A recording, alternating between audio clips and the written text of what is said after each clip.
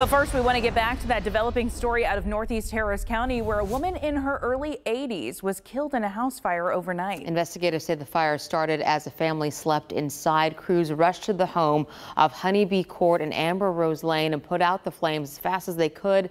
That's where our Kathy Hernandez is live with the latest information. Kathy? Good morning to you. It's very heartbreaking. This is where that woman in her early 80s died in this devastating house fire.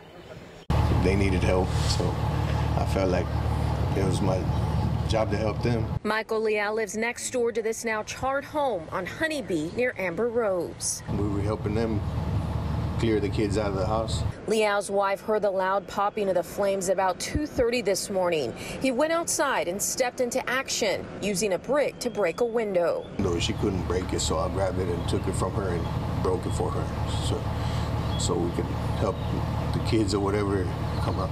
A mother, father, their 5 children. The grandfather and a longtime family friend were inside.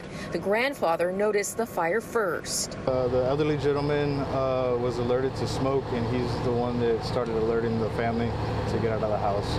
The 56-year-old father was able to rescue his wife and his 8-year-old daughter through a second-story window. Firefighters tried to save the family friend, a woman in her early 80s. They believe she was trying to escape the flames before she died. We tried it, even the dad tried it.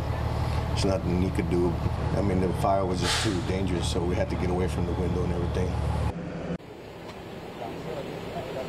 And you can see relatives are here trying to save items from inside that home. The mother and father were both hospitalized with smoke inhalation and are expected to be okay. Arson investigators are trying to determine what caused the fire. They say they believe it started in the back of the home, but right now they tell us they do not believe it's suspicious. Reporting live in Northeast Harris County, Kathy Hernandez, KPRC 2 News.